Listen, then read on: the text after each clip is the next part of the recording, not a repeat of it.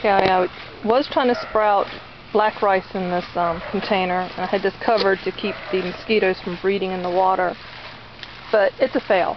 I took some of the black rice and I just tried to sprout it, just in the jar like you would sprout alfalfa, and none that I tried grew. None of them sprouted, so the seeds are just not viable.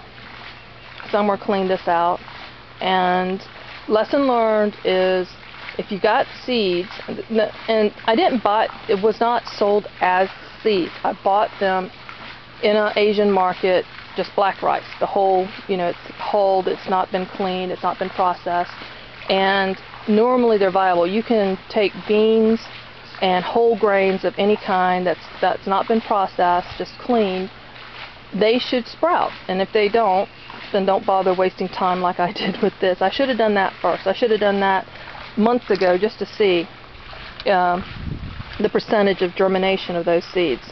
So my black rice experiment is a fail for this year.